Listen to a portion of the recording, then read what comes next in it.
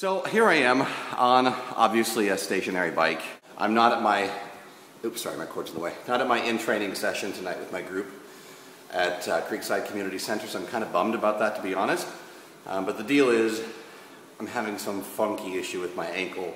Not quite sure exactly what's going on, but it's been kind of bugging me off and on for a little bit, and I've been fighting it. And so I got my other 2 runs earlier this week in, and I feel really good about that. Old Mike would have used this stinking ankle right there as an excuse to stay home and watch Modern Family and eat Chinese food. New Mike is here, even though I'm having an issue. I'm off my feet, but yet I'm still moving, and I'm quite proud of that.